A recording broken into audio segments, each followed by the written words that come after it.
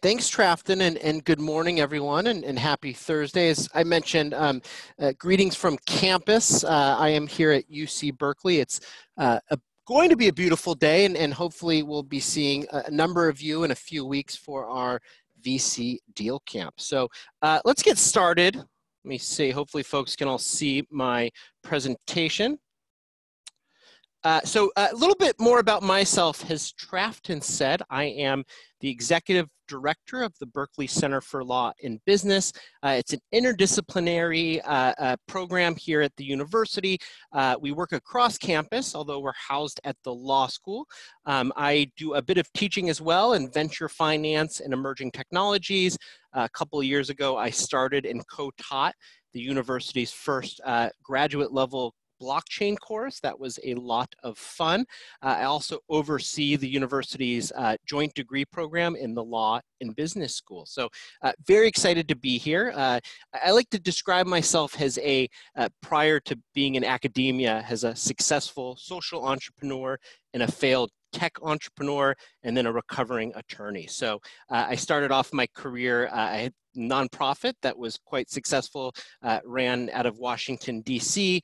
Then I came to grad school. I did business school and law school, kind of fell in love with the tech scene, had my own tech startup. We failed to raise venture capital, so I joked that I decided to become a lawyer. I practiced law in Silicon Valley, representing startups and VCs, and then I've been back in academia for about 5 years.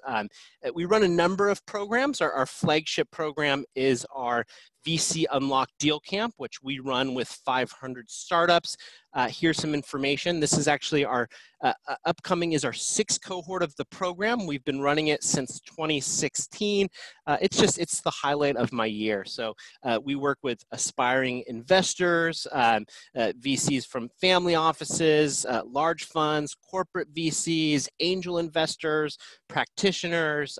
It's a really great 4-day program. I would note that you can see the URL on the screen. Applications for the program do close this Friday. So that's tomorrow. If you think you might be interested, take a look. We do a deep dive into a number of things. So I'll kind of break it down as follows. First being venture strategy, where we really help you think about how to define and deploy your investment thesis. We bring in some really great folks for this. Our opening lecture is actually by Scott Cooper of Andreessen Horowitz, who wrote a fantastic book this year, Secrets of Sand Hill Road, which I highly recommend, not just because I thanked in the book for reviewing an early edition, but it's fantastic. And so Scott, who teaches here at Berkeley, will also be doing the opening lecture. Then we do a deep dive into venture mechanics, where we'll break down venture terms, financing vehicles. We're going to give a light touch into valuations today, but we spend a lot of time in it in the class. And then my favorite part is venture finance, where we actually build different financial models, cap tables. I'll talk a little bit about token finance, but most, I think, importantly about the program is the opportunity to build an investor network. So I think this is a picture from, I see Trafton in this one, but this is from a deal camp a couple of years ago. We still keep in touch with everyone. I just counted the number of WhatsApp groups we have for all of the deal camps, but people invest together, they start funds together. So it's really a phenomenal program, and has become more of a family for us than anything. So take a look. URLs on the screen. Reminder, applications close this Friday. So without further ado, let's get started. And let me just make sure, Trafton, you're monitoring. I want to make sure there's no technical difficulties. Looks like we're okay. Yeah, looks like we're okay so far. Very cool. Okay, so how do VCs value startups? They guess. Thank you for coming to my webinar. I will now take questions. You know, these bad jokes don't work as well over webinars because I can't hear everyone laugh. So I'm just going to assume you all laughed, and I'm going to move on. Obviously, this is a bit of a tongue-in-cheek, although there's more truth to this than we might think, and we'll dive into that. I'm going to look at the chat box because maybe I got an LOL. I did. I got a few. Okay. Thank you very much, everyone. Many more and many worse jokes at Deal Camp. So if you enjoyed that, something to look forward to. Okay, but let's do a bit of background first before we jump into the valuation question. So I think this chart is pretty helpful when we take a step back and look at the life cycle of a venture-backed company. So the idea being we have a startup, we want to scale that startup, and unfortunately, our founding team does not have the capital to finance that growth on our own. So we are going to take money from outside investors, give up some control, give up some ownership in exchange for the capital and resources we need to scale the business. So actually, the first financing stage for a startup is the incorporation of the startup. And that's where we make the founders of the startup the owners of the business. So you'll see here, you have your founders, and they'll often exchange a bit of cash and usually intellectual property in exchange for their common stock, which we'll talk a bit more about. Then usually the next round of financing is done via angel investors or seed investors or pre-seed investors. I like to call this a convertible round of financing because in exchange for the capital, the cash that's being provided to the startup, these investors are purchasing something called a convertible security. And many of you have probably used these. A couple of the big angel or seed investors, the institutional ones, 500 startups and Y Combinator have their own version of these convertible securities. These are the SAFE or the KISS, and we spent a lot more time breaking these down in Deal Camp, but for now we'll just kind of provide an overview. Then we have our first kind of priced round, we like to call financing. And this is where you'll have, if you look at the green bubble first, a new venture capital will provide cash in exchange for preferred stock. And I like to think of preferred stock, I'll talk about it a bit more, but it's common stock with some extra economic and some extra control rights. So kind of common stock plus. But something else will be happening during this stage of financing. Those angel or seed investors will be converting their convertible securities, and usually they'll be converting at a discount, so at a price less than the new VC is paying for preferred stock. And this goes on and on as the company grows and builds. And our hope is that this occurs at a higher valuation. Otherwise, we have to deal with things like anti-dilution and down rounds of financing, all things we spend more time on at Deal Camp. But for those of you that have spent time in this industry, you know, the idea there is that each subsequent round will be sufficient to get the company to another milestone.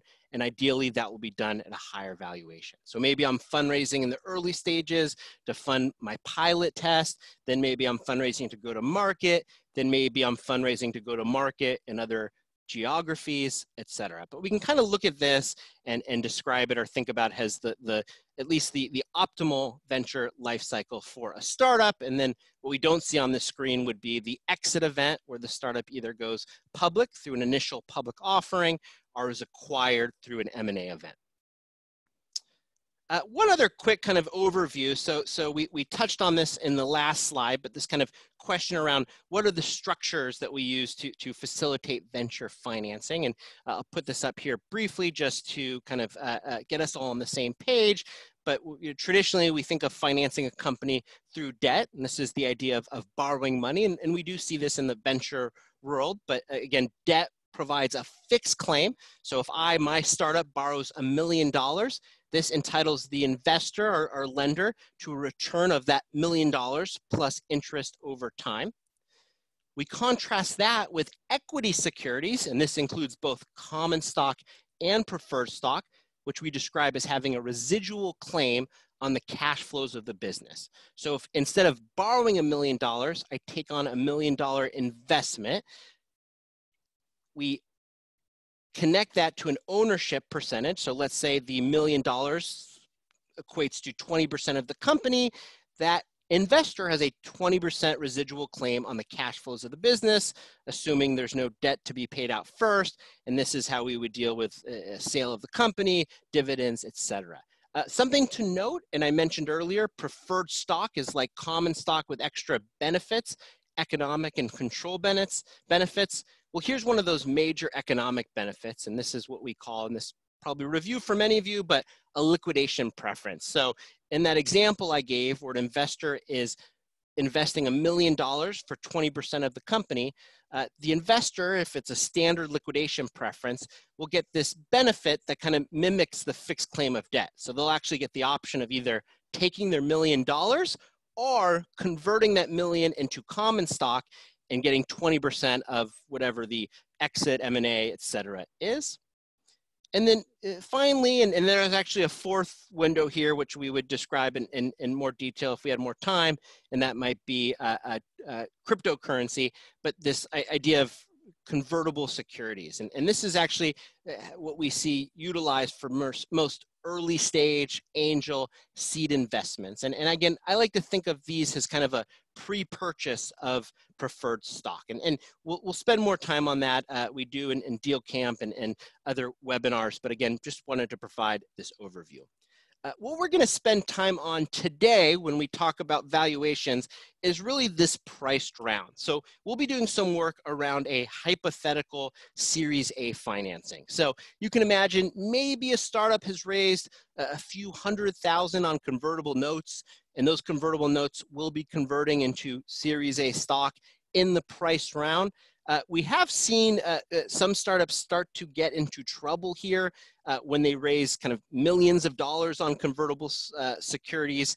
And within the industry, there's some pushback here as far as kind of going crazy on convertible securities because they really weren't built to facilitate large rounds of financing, and you can get into some trouble. If you have questions, we do cover this in Deal Camp, but I'm happy to send some links, and I've written some pieces on this. So definitely more information available there. So let's talk about price rounds before we dive into our exercise. So who knows what this is a picture of? And I'll look to since it seems like some of you are pretty active, I'll look, let's see here. Anyone have, oh, Allie, thanks for jumping ahead, but we'll get to that.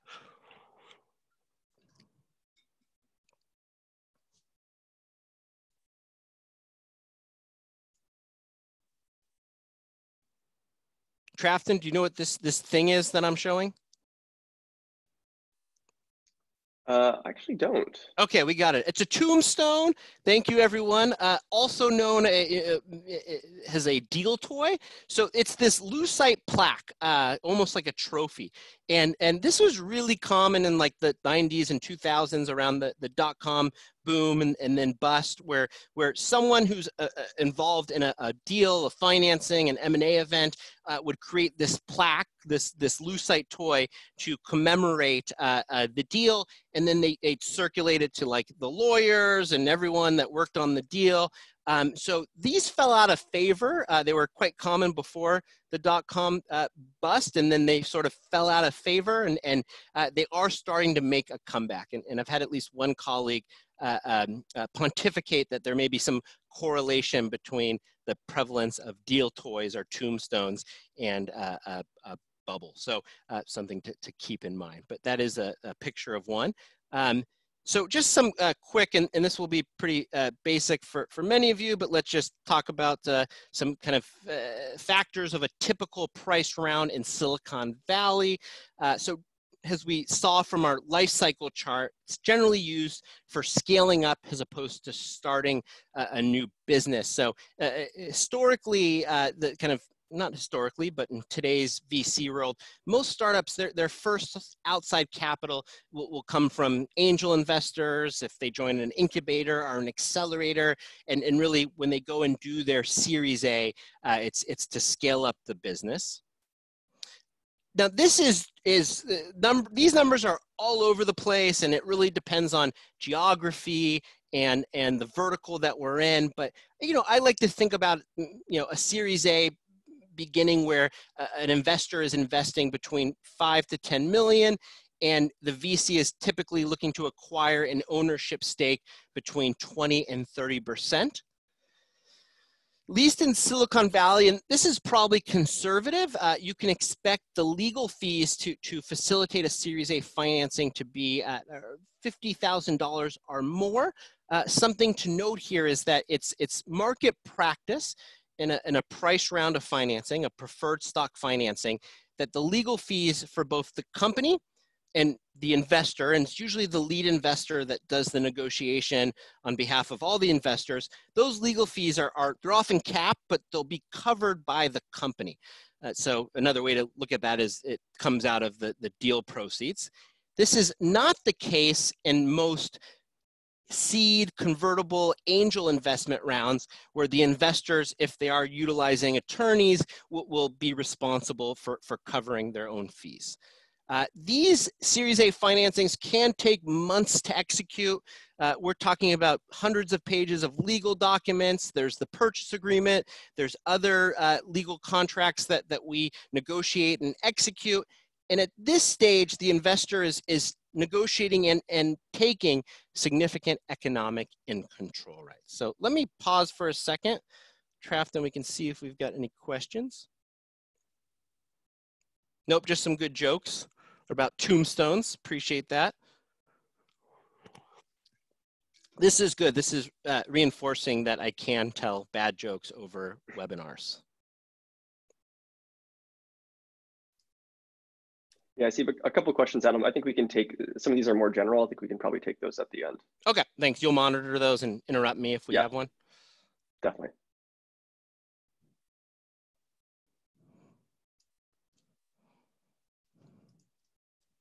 Okay, so let's do a simple example of how we think about pricing startups. And so let's assume me, Adam, I've got a startup, and I when I incorporated the startup, I created 8 million shares, and I issued all 8 million shares to myself. So I'm the sole stockholder of the business.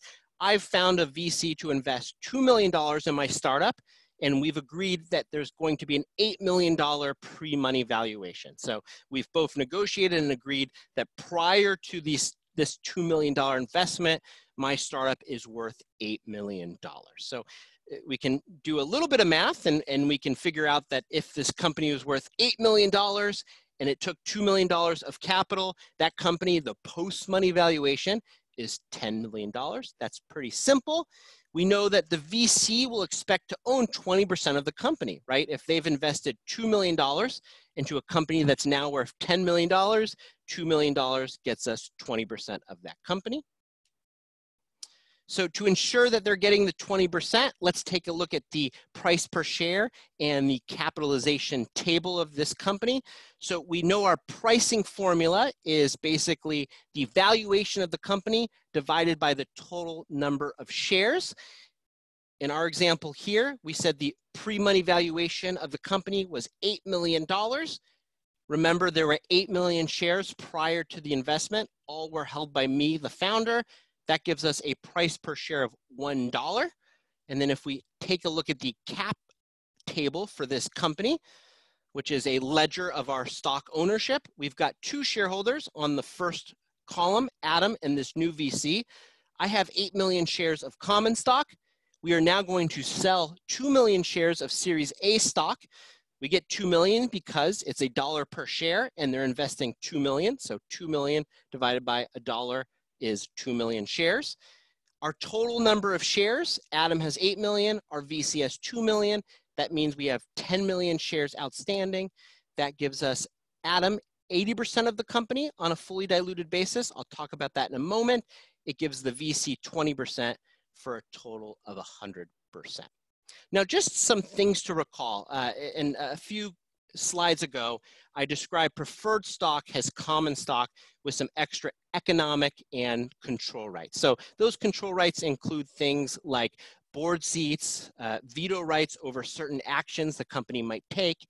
The economic benefits include things like the liquidation preference, anti-dilution protection. Let's talk for a moment about the liquidation preference. So if you recall, this VC invested $2 million in this company. Now, assuming that VC negotiated for a standard non-participating liquidation preference, if we sell this company, the VC is going to have a choice. Either they take their money back, the $2 million they invested, and then the remainder of the proceeds will go to Adam, the common stockholder, or this VC can convert each share of Series A stock that they have for a share of common stock and take the 20% ownership. So if we sold this company, let's say things don't go well and we have a fire sale and we sell this company for $4 million. So the VC can either take $2 million, which would leave $2 million for Adam, or they could convert and take 20%. In that example, the $2 million is much greater than 20%, so the VC is going to take their liquidation preference.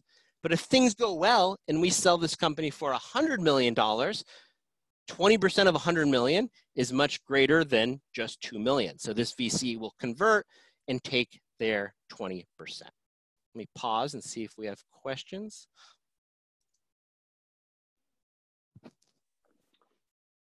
Okay, yeah, we'll make this available. I won't now walk through all the differences between preferred and common stock. Unfortunately, I don't think we'll have time, but if we do at the end, I can come back to that.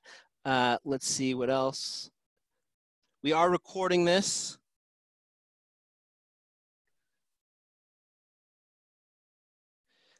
Question about caps and convertible notes. We will come back to that at the end. Okay. Are you going to be discussing valuation? Yes, we will get there.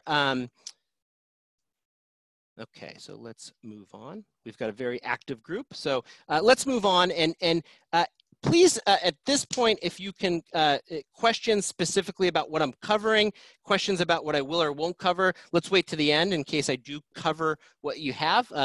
This is a complicated area. We cover a lot. We cover a lot in 4 days. I'm trying to just touch on one little thing in 30 minutes, but I'll do my best, and I can stay for the full hour to answer questions. So if you have kind of general questions, let's save them to the end. Otherwise, please interrupt if there's a question about something specifically I'm covering. Okay, so now a few of you asked this, are we going to discuss valuation? So where does that $8 million valuation come from? So I gave you this example of a startup, and I said, well, the VC and the founder, me, just determined that this startup was worth $8 million. So how did we get to that point? What sorts of exercises that could we have done? And so I think someone mentioned a few of these in their chat, but when we think about, for those that come from the world of corporate finance, right, we have a number of tools that we can use to think about valuing organizations. And one that we do is discounted cash flow analysis. We think about the finances of the company and try to project forward what the company might be worth. Well, what if the company is an early stage startup and is pre-revenue, maybe even pre-product and has no finances? Basically, they have a pitch deck and a team. So how do we use that there? It's difficult. Certainly we can do comparables, so we can look at other companies, but also difficult if it's a new vertical or a new space or a novel technology. I know there's a few others we won't get to there. We can kind of back into it, right? Well, maybe a VC says, listen, you need $2 million. I want to have 20% of the company. So that means that the valuation would be, the pre-money valuation would be $8 million.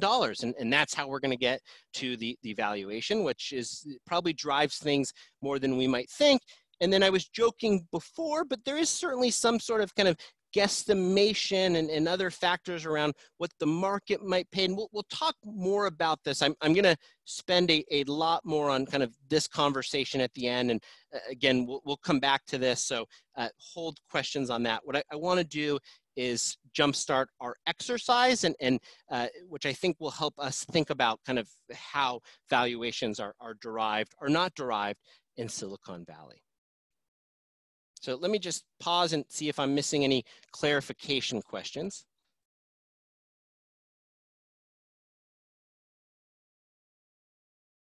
Okay, so that the cap table on the last deck, that was showing shares, not dollars.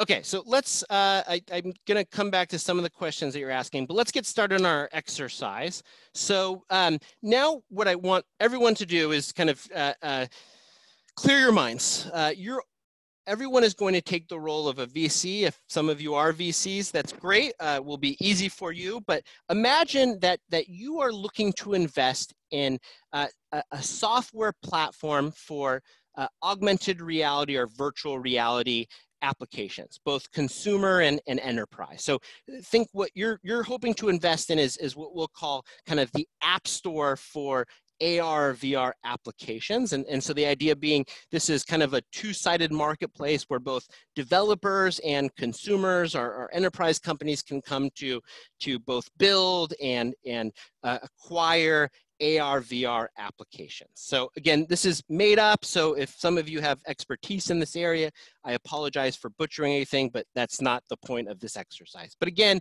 I want you to all imagine that you are looking for early stage startups to invest in this space, okay? What I'm going to do now is introduce to you one such startup that is building something in this space.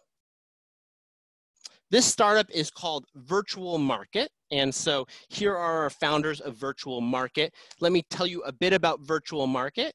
They are all Berkeley and our Stanford engineers. They have little to no business or management experience. They're a mix of masters and PhD and postdocs. They've more or less have been in the lab or academia their entire lives.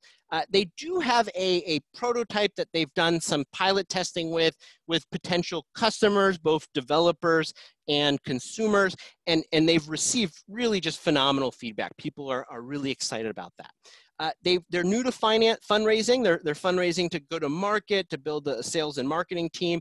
The company has not yet received any other term sheets. So right now you'd be basically negotiating against yourself, okay? So what I want you to do is, we have our first poll question. So Trafton is going, in just a moment, he's gonna share a poll with you. And what I want you to do is not to, you're gonna have a number of options where you can choose a valuation for this company. At this point, you're not determining what you would pay for this company. What I want you to do is think about, what do you think the pre-money valuation will be for this company's Series A? If this was leaked to TechCrunch, what do you think it will be? Again, you're not making a decision on whether you would invest. What you're guessing is, assuming this company does do a financing, what do you think the pre-money valuation will be? What's the value of the company prior to the money being invested? And if you're guessing, that's great. It's part of the exercise. So Trafton, why don't you share that first, the poll? Okay, great. That should be live right now.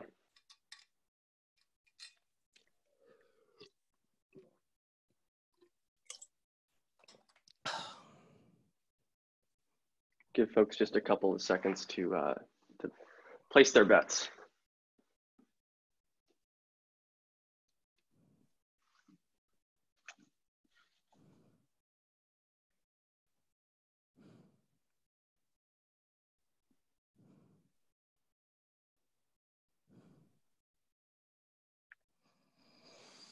All right, a lot of great questions. I will at the end go back through all of these. So please be patient with me because I want to get through this exercise.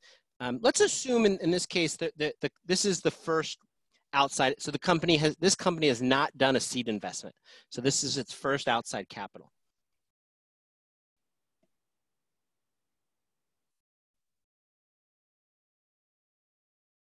Okay, still a couple of votes coming in, but I think we'll close this in just a couple of seconds.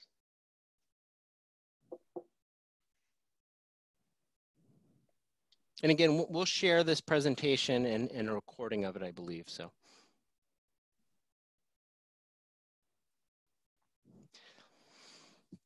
And you're asking, a couple of you are asking questions about this company. So obviously, if this was the real world, you would spend more time with this company. So feel free to make assumptions about burn rate, budget, et cetera. So let's just assume anything that isn't listed is kind of just standard for what you might expect of a startup at this stage. Okay, that's a wrap. All right, let's take a look at the results. Can you show us those, Trafton? There they are. All right, so they're a bit all over the place. So it looks like most of you, the most common answer was below 2 million. We got a number of you that were between 2.5, 5 to 8 million, 8 to 10 million, and then it starts to taper off. A few of you would pay 12 to 5 million. So this is good. I think that the results, again, pretty much all over the place. Pretty kind of nice distribution with most below 8 million. If this was difficult, that's good, right? You didn't have much information and you were really just kind of coming from this out of nowhere.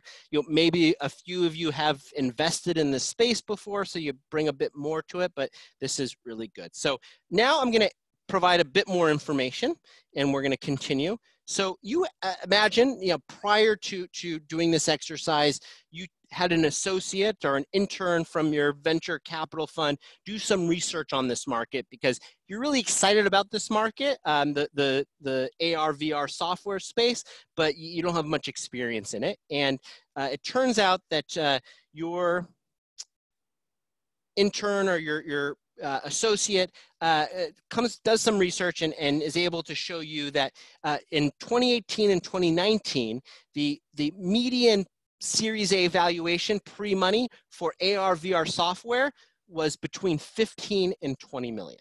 Okay, so this is, if we look over the last 2018 to 2019, so not including 2020, if we looked at all of the software investments for AR/VR, the kind of median valuation was between 15 and 20 million. Okay, so now what I'd like you to do is, let's go back real quick. We'll come to that. Now I want you to price, actually, let's hold up. We're going to price startup one again. Let me see if we have looks like we had a question. Really good question. If you don't have much experience or knowledge of the market, why are you investing in the market in the first place? That's a good point. For this exercise, it's just an exercise, but we will come back to that. So now what we're going to do is complicate things a bit. And this more accurately reflects how a VC might invest, right? Generally speaking, most VCs aren't kind of sitting around waiting for someone to come up with a novel idea that they've never heard of before, although that does happen maybe in very early stages, or maybe some of the incubators or accelerators are investing in kind of novel technologies. But most VCs approach this in this manner, where you have some domain expertise. And Alex asked this question, and it's correct, where you come to let's say here, a vertical, we'll say AR/VR software, and it's a space you know about, you might have experience investing in that space. And then what you're looking to do is invest in a startup or a team that you can think can basically capture product market fit, scale, and more or less win. So again, the most common approach is to approach a vertical or an investment thesis and then look for the winners in that space. So ideally, you'll be looking at a number of investment opportunities, not just one, and then trying to compare kind of the valuations and price around those few. So that's what we're going to do now. So now you're a VC and you're going to be looking at 3 different potential investments, all in this kind of AR/VR software app store space. So we're going to look at that startup one again. So just let me introduce all 3 startups, and then you'll do your exercise. So again, startup one, virtual market.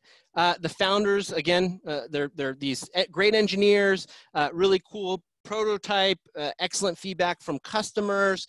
They've not yet received any other term sheets. Here is startup 2. They are called Distort Labs. These are our 2 founders. Now, these founders are both experienced CEOs that have had successful exits with previous startups. Their product, which incorporates blockchain technologies, it's just okay. They have a prototype. It needs some work. They're clearly going to have to hire a head of engineering and more engineers in the near future. They've not done a pilot test with customers yet. You've looked at the prototype, but they've not done a pilot test. But this company has received a term sheet. So there is other investor interest from a leading corporate venture fund, okay? So this is option 2, startup 2, Distort Labs. Now let's look at startup 3. This is Reality Bites. So these founders have very strong connections to Silicon Valley VCs, corporate development teams at major tech companies. So they've been out here for a while. If you go on their LinkedIn, you know, they know the M&A folks at Samsung, at Google, at Facebook, et cetera. Their product is also just okay. They'll also need to hire more engineers, and they've also not yet conducted a pilot, but they have received a term sheet from a leading Silicon Valley venture fund, not a corporate VC, a leading fund like Sequoia and Andreessen, First Round, etc. Okay, so these are our 3 companies, and now Travis is going to put up 3 different polls. So the first thing we're going to do is now you're going to take that same poll again. And remember, you've got some more information about the market, about the potential competition. What do you think now, with this new information, the valuation for virtual markets Series A financing will be? So Trafton, you're going to put, this is the same quiz, you're just redoing your answer. You can put the same answer if you'd like, or you can change it. Just a reminder, this is all anonymous, so don't feel bad about guessing. There's no right answer as of now. Thanks, right. Trafton. Second poll is up.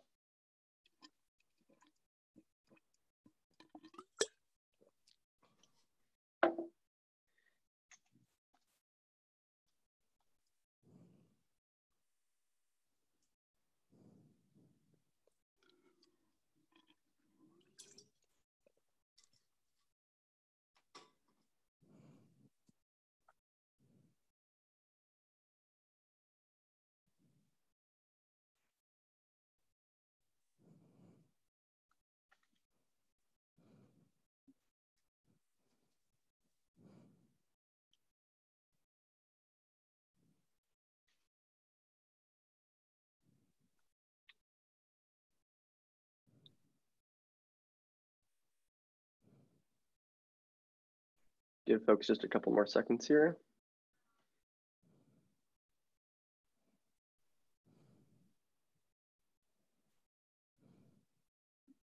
Okay, there we go.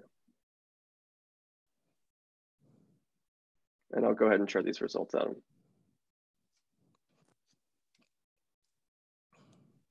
Okay.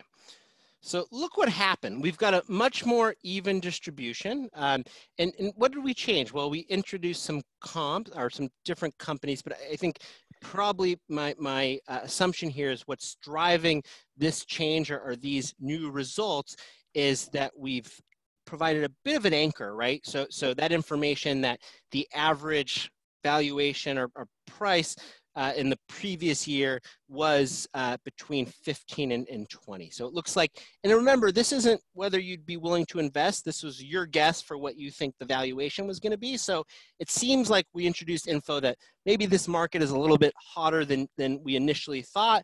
And so our responses adjusted accordingly. Okay. And so Trafton, if you can write down, it looks like our most common response here, let's put, we'll put between 5 and 8 million. Okay. If you can just write that down. Got it. Okay, so now let's go on. Now we are going to do the same thing, but now you are going to be guessing what you think the valuation will be for Distort Labs. Now remember, these were our successful, our serial entrepreneurs. Their product is not as good as virtual markets. They need to hire a head of engineering, and they've actually, but they have received a term sheet from a leading corporate venture capital fund. So now, Trafton, let's put up the poll for Distort Labs. Should be live right now. Thanks.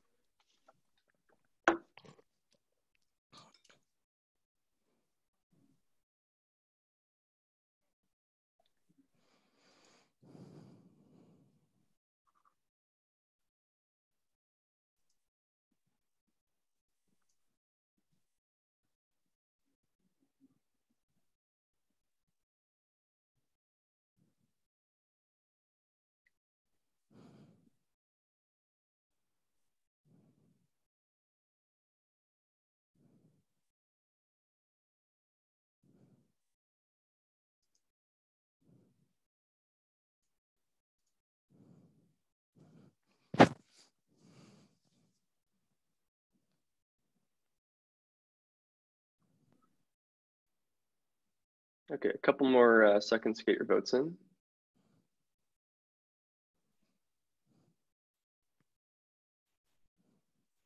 All right. Okay, so let's take a look at this. So it looks like our most common Trafton is 5 to 8 million, but it looks like folks we have quite a bit more action above 8 million. So maybe for this one, let's write down 8 million for this one, for the crowd response, and then we'll go 5 million for virtual market. Got it. Okay, now let's value our final company, and then we'll spend the rest of our time on a discussion. So now what do you think the pre-money valuation will be for Reality Bites? Now recall the difference here. These guys, although they haven't been CEOs of startups, they're really well connected in the Silicon Valley tech and VC scene. Their product is also just okay, maybe a little bit further along than Distort Labs. They still need to hire quite a few engineers in the short term.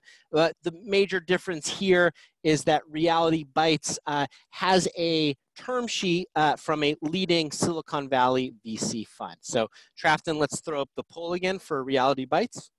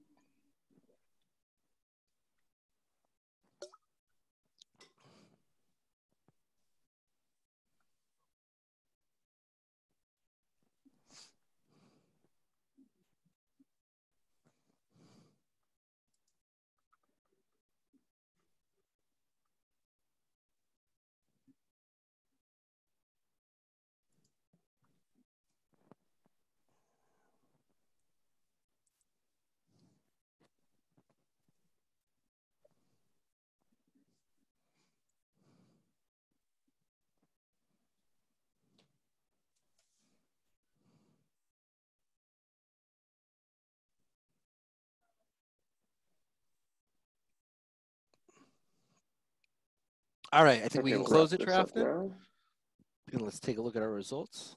Okay, so it looks like we're pushing a bit more. I think we can write down 10 million for this one.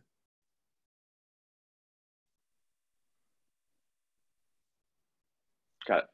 Okay, so now what I'm going to do is I built this exercise, and I've actually been running this in courses both here at Berkeley and teaching abroad.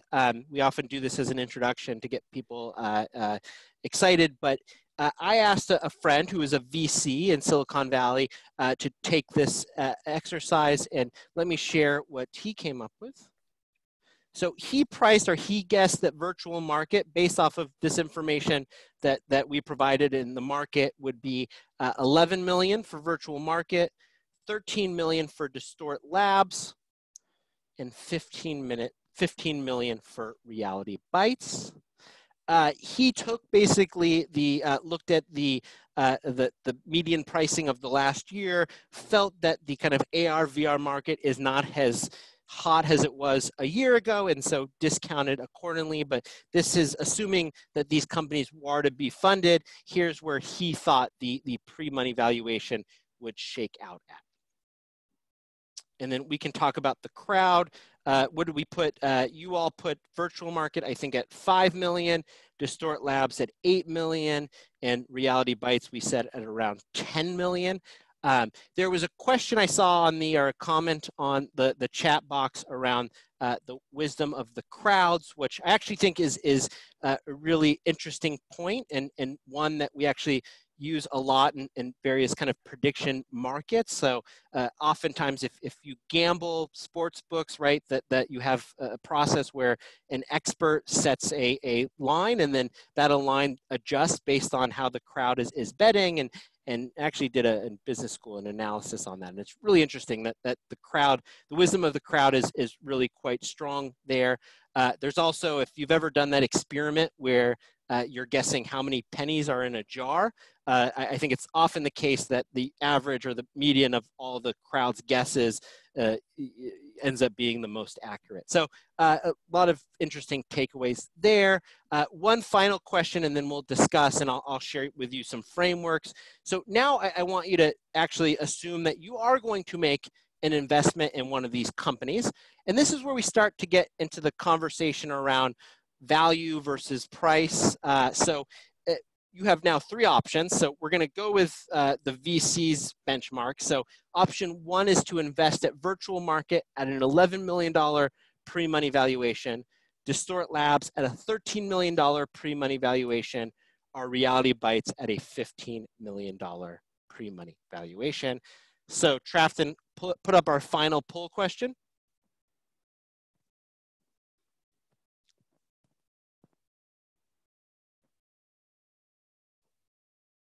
And Trafton, there's a lot of questions that kind of go beyond the scope of this. I can stay on. Can we leave the webinar open a little bit longer? I'm happy to stay an extra 10 or so minutes. Yeah, I think we can do that. Okay.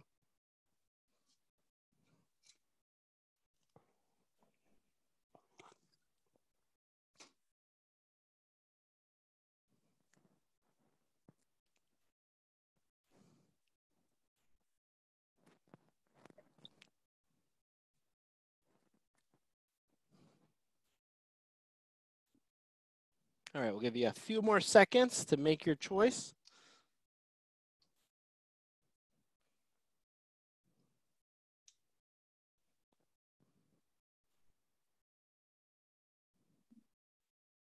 Okay.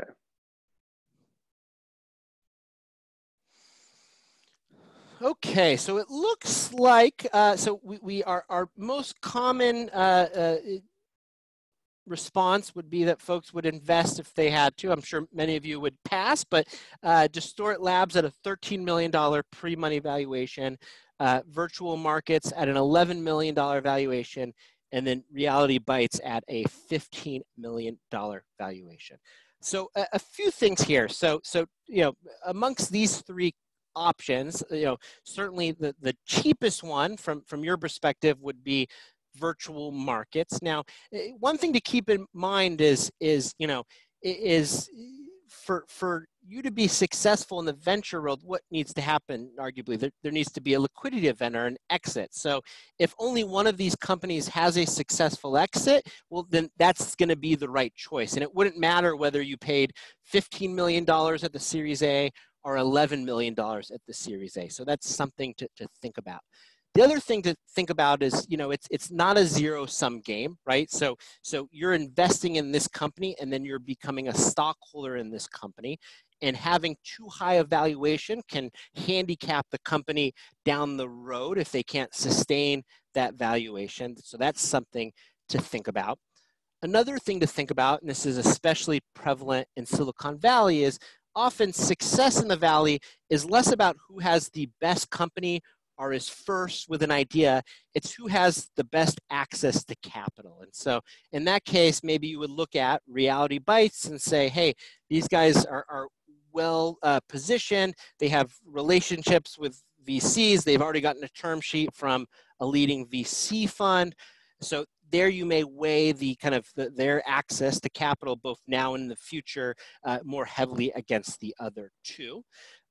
So now let's talk about valuations and kind of a framework of valuations. And I'll end and talk about some of the valuation methods that folks brought up, the more scientific approaches. But there's a picture up on the screen. This is another excellent book. It's now on its 4th edition by Brad Feld and Jason Mendelson, who are both successful VCs based out of Boulder, Colorado. They wrote this book a number of years back, and they keep updating it. It's called Venture Deals, and then the subtitle is Be Smarter Than Your Lawyer and Venture Capitalist. And they have a chapter in the book on valuations. And the first thing to realize, and we'll come back to this, and why it's difficult to deploy some of these financial models like discounted cash flow, even models that are more adapted for startups like the Chicago method, Black-Scholes option pricing, is that it's quite speculative, right? So you're making some significant assumptions about the trajectory of this business, and often you're in verticals that are haven't been tested, and for example, excuse me, take a drink. If you're for any of you that have seen a startup presentation, you know, every startup has that same slide where they project their future growth and they show hockey stick growth. So you have to test that assumption. So the first thing to understand is it's all speculative, even some of the more scientific approaches beyond just guesstimation. But so in venture deals, they talk about factors that they think impact valuations. And so the first, I'll go through these quickly, is obvious. Certainly the stage of a company that is pre-revenue or even pre-product should fetch a lower valuation than one that's further along in their development. This is a big one, and I think this probably drives valuations or differences in valuations more than anything, and this is competition with other funding sources. So in our example, right, the two startups had competitive offers from a corporate venture fund and a leading Silicon Valley fund. So, you know, a lot of what drives Silicon Valley is this idea of FOMO, our fear of missing out, and many VCs are more disturbed by passing on a deal that eventually becomes a unicorn versus investing in a startup that goes nowhere. So again, this probably drives things more than anything else, arguably. Then certainly the experience of the entrepreneurs and the leadership team, right? We incorporated this into our exercise. All things being equal, right? You should value a company that has entrepreneurs that have been there before and successfully sold companies. Certainly the size and trendiness of the market is going to impact the valuation, and this is something that should go into your assessments. So you should really be spending a lot of time not thinking about the value of specific startups within a vertical, but the value and size of that vertical itself. You know, trendiness here definitely impacts valuations, and I threw in that little thing about the second company utilizing blockchain technologies. We've seen that cooled off a bit, but certainly if you had blockchain in your deck somewhere a couple of years ago, that got people excited. This is an important one, and one I'm going to spend a bit more time on, and this is the VC's natural entry point. And so most VCs aren't looking to invest in companies at any stage of their development, right? Most VCs, if you ask them their investment thesis, they'll say, you know, we're a seed stage investor. We invest in, you know, pre-revenue, pre-product medical devices or things like that. And oftentimes, and this is a really important point, that as part of this investment thesis, these VCs will have a pricing strategy. And the extreme example of this are incubators and accelerators. So let's talk about 500 startups and Y Combinator, for example, right? Both run an incubator and accelerator where they take companies into their program, and these companies come from all different verticals. You know, they're usually more or less around the same stage of development, but there are some discrepancies.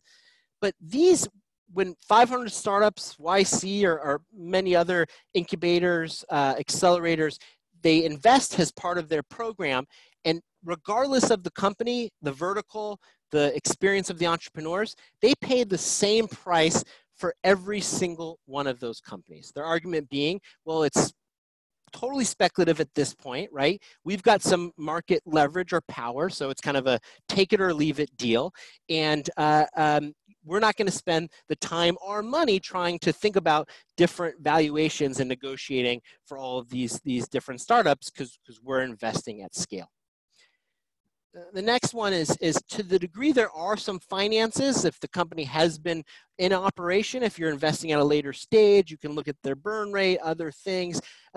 You know, hopefully most startups will have done some research around the market that they're addressing, and you can look at those things.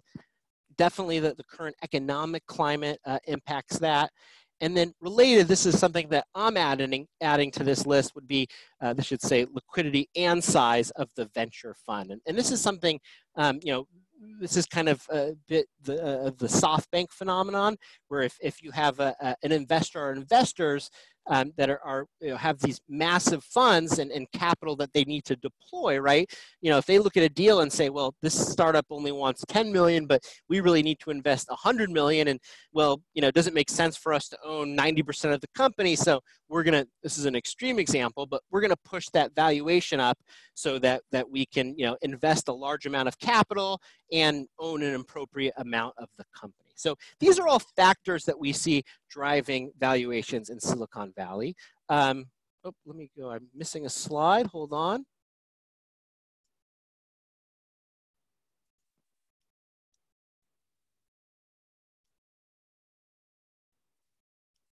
Give me just one sec, folks. I'm going to bring up my final slide.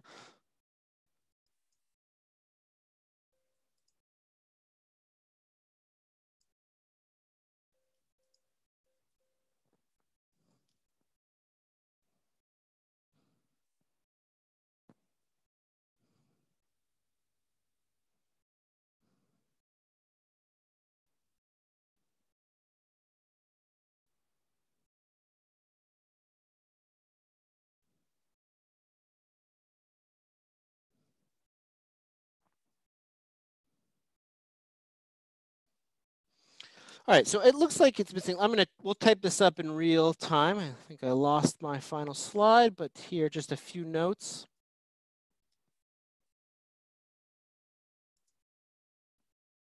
So here's kind of, having spent the last decade or so working with different types of investors and running these programs, a few observations around valuations. And so my first observation is kind of the importance of having a pricing strategy.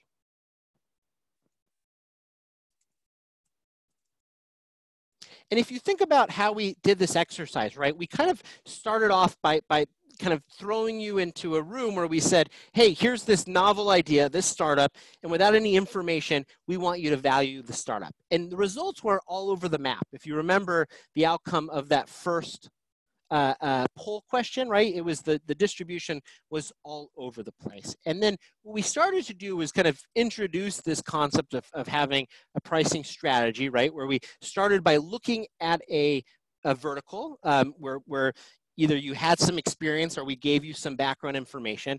It was very limited in our exercise. We just kind of provided the average price of similar deals over the prior year. But then what you saw was that actually started to reduce the variability of the crowd or the group's responses, right? And in the world of venture capital, especially early stage venture capital, where you're responsible for your own legal fees, et cetera, right? This is really important. And so thinking about strategies like Y Combinator or 500 startups, where you may not have the leverage to basically pay the same price for everything, but what you can do is have a target price based off of your investment thesis, and then adjust based off of a framework. And maybe that framework is those categories from venture deals where you say, well, my target, I invest in pre-product ag tech companies, and based off of my research, my target price, I'm looking to pay a $10 million pre-money valuation, investing $2 million, and maybe I'll adjust up or down based off of the experience of the entrepreneurs, based off of the competitiveness of the deals. And then finally, my kind of final piece of advice, or what I want to leave you with, is really distinguishing between price/valuation and value. So we had a few questions come up and around kind of various pricing models. And so, I've heard a few, certainly there's, the discounted cash flow, which is kind of, if you go to a business school or take finance courses, the kind of first one that you learn. Someone mentioned the Chicago method, which is kind of this hybrid discounted cash flow options method, where you look at the kind of the probability of success, best case versus worst case scenario planning. It's again pretty speculative.